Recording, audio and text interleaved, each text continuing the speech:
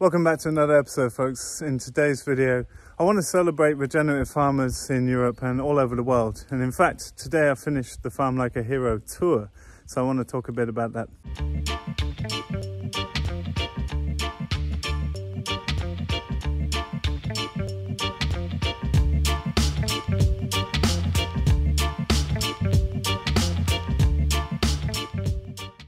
If you're new to the channel, my name's Richard Perkins and I run with my partner here, Ridgedale Farm in Sweden. We're up at 59 degrees north, and this farm's become well known all around the world for pioneering approaches to regenerative agriculture, no-dig market gardening with compost on top of the ground and wood chips in the pathways. We're on top of pasture here and farming beautiful veg in our very short growing season, 3 months without frost here typically, as well as pastured poultry that we've adapted from popular models like the Salatin models. And we have an on-farm processing unit for slaughtering chickens for local sales, as well as smoking them and processing other things. We have sheep and cows and often pigs up in the forest. And so this is a beautiful, small, productive farm that if you haven't heard of us, then you can find out a whole bunch more in our book, Regenerative Agriculture, and my websites are in the links below. 2 new GoPro Hero 9s. Look at that. One of them has a little grip, so we can make some video with this thing. And then this one is a floating one that you can also wear as a grippy. So I can use both hands and I can be showing you things. So just set that up, agree to the software, don't want to install that, skip the setup, skip the date. We'll just call it 1st of January. Who cares about the time? Battery's quite low. But what this one will allow me to do is be working on stuff like this with both hands, and you can see the footage now. I don't have any. And what it means is I can show you how I'm doing stuff. How I am filming. Pretty cool. It's got a little screen on the front that's a bit laggy, but good enough for us. So hopefully this will make some cool new style footage. Very nice. So everything I've ever filmed on this channel pretty much has been with iPhone, and I do it like that. But I've just bought 2 brand new Hero 9 GoPros. Now, I've done that for a couple of reasons. One is I see that GoPros have moved on a long way since I first had the original one when I filmed a tour around Europe a decade ago now, looking at regenerative agriculture and inspiring enterprises at that time. But I bought the new one because it's got a forward-facing screen, so you can set up shots easily, and I got one with a bitey grip, so I can actually show you what I'm doing around the farm. And I thought that's pretty cool because often I'm just whipping out my phone to show you little things that I'm doing, but actually you'd benefit far more from seeing what I'm doing with my hands, like when I'm transplanting or when I'm servicing eggmobiles, whatever it is. So the bitey grip is super nice for me. And I'm going to experiment to see if I like the footage from these. And so this is just my iPhone, and now I'm talking to the GoPro. So we'll see what the colors come out and how the screen footage looks like. Switching back to iPhone, switching back to GoPro, switching back to iPhone, switching back to GoPro. And we'll just see how that looks. But I think it'll open up possibility to do a whole load new innovative shooting for you to show you around the farm processes. But we're coming to the end of the season now, and it's going to be a quiet winter, so we're not sure what I'll be putting out over the winter, but I hope to collaborate with a bunch of folks and put out a lot of great stuff for you.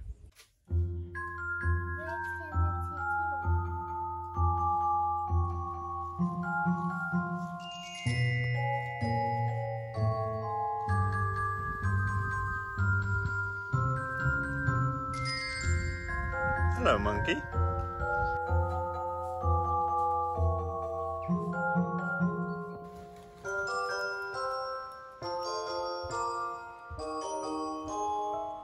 What's that on your head? The praying mantis. Praying mantis is on your head. The praying mantis. So I'm not showing you around the farm so much in this video. I just want to talk about the Farm Like a Hero experience I've been running all season, which was going to be a tour around Europe's best up-and-coming regenerative farmers, except COVID happened. And that's been great for most people's sales all over the world, it seems. But it meant I couldn't go on a tour. So I've been at the farm and I've been interviewing some of the best upcoming regenerative farmers in Europe throughout the summer. And today was the last interview. I'm super excited about everything I've heard, seen, and to be able to share that with you via my platform. And I think it's the start of a lot of collaborations to lift up and shine light on the unsung heroes here, because one of the biggest takeaways I've taken from this tour is that we have the best regenerative farmers on the planet here in Europe. And often Europeans are looking to America, where people perhaps have louder voices or bigger presence in the field. But actually, people here are running the best numbers, the most lean operations, and the most diverse operations that I've seen anywhere on the planet. And my job has been largely, for the last half of my life, keeping up to date with everything going on in this field. And so I've been so humbled, so impressed by the amazing stories of all the people that I've got to speak to this summer. And just want to share gratitude for all of those people doing amazing work, as well as all the people I didn't get to speak to. And I know that there are far more people in this field than I could possibly find time to speak to. But it's been so great to just hear everyone's stories and the journeys people have been through to create their dreams and visions out of just pure passion and the will that comes from that.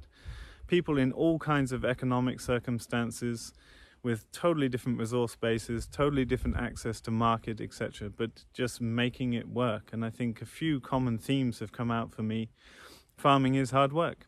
Doesn't matter how smart we can be about design and toolage, etc., it's hard work and it requires passion. But it's passion that fuels it, and it's passion that sells these products. And there's a massive increase in demand for local, organic, beyond organic, healthy produce. And everyone's seeing that, especially with COVID this year. But hopefully, and I think most of the people I've spoken to this year feel that it's like really starting a shift, and things like regenerative agriculture are being talked about in the mainstream more and more. And whilst there's a bunch of corporate greenwashing in that too, it's also becoming popular on some of the world's biggest podcast platforms, etc.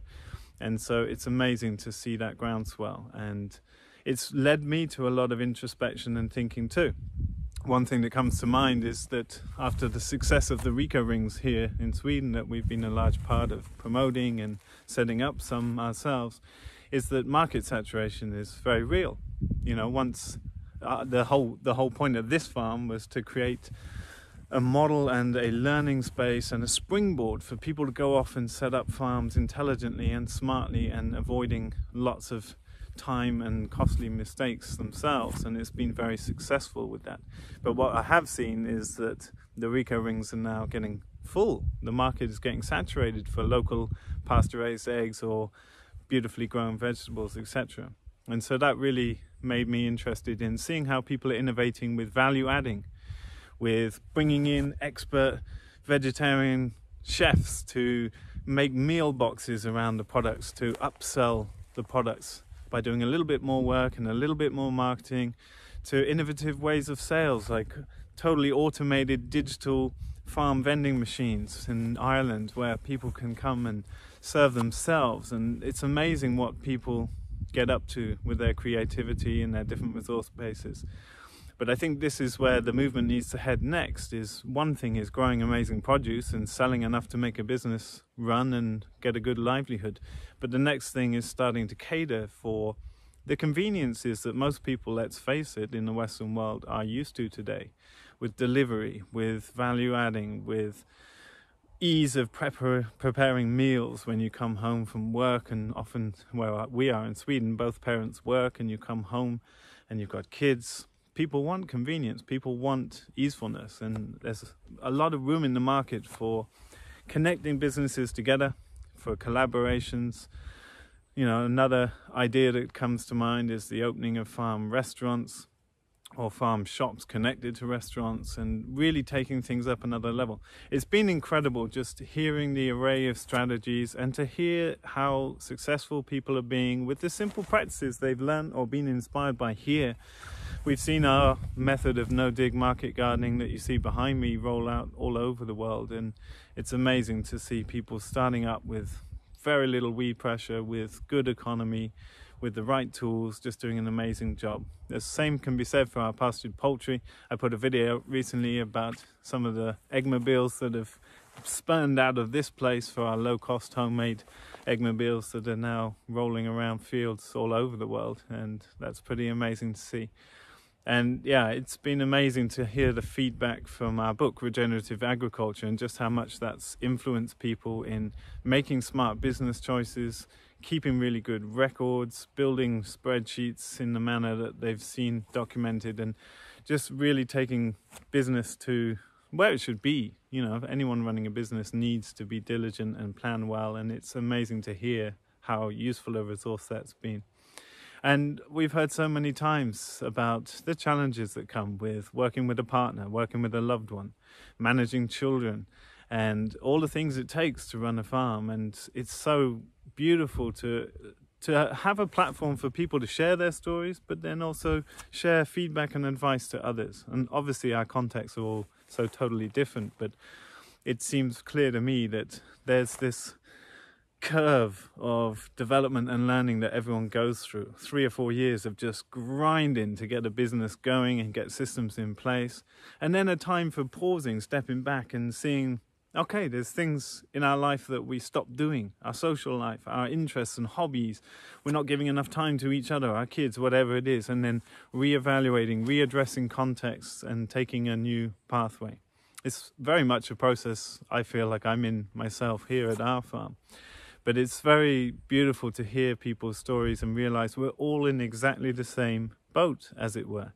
It's hard work. We work long hours. We don't get paid what we should do for the amazing work we do. But we're doing it because of a love of the systems we work within. To be part and to be managing the orchestration of an ecosystem is an incredible feeling, and I guess most of us would rather do this than anything else in the world, and that's why we've chosen this pathway. It's beautiful to hear those stories. For anyone that's not been involved in the Farm Like a Hero experience, the episodes will be rolling out now till another few weeks, but there's still time to get involved. It's a low-cost membership site, and you'll have access to all the long-form interviews, and we're making a PDF book of all of the farms that we would have visited in person in ebook form, so that we get the visual element of all those farms and hear their story in a different perspective again in written form.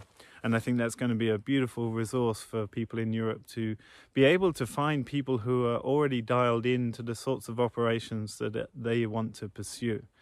I think it's been an incredible season and just amazing for me to be the one listening rather than the one talking. So I've really enjoyed that. And if you want to get involved, then farmlikeahero.com, you can get instant access to the whole range of interviews. And for anyone that's about to start farming, I think you wouldn't find better value for money to hear from the experience of dozens and dozens of amazing farmers and the journeys they've been on. And so I think this is an exceptional package for anyone that's about to start farming and give food and fodder to think about all winter long, really. So that's it for today, folks. I'll put out some videos soon, walking around the farm, showing you what's going on as we start packing down, and we'll talk about the pack down on the channel as we go into our long winter restful mode. But thanks so much for watching our videos as always. Hope you enjoyed that, and we'll look forward to seeing you in a video soon. Bye for now.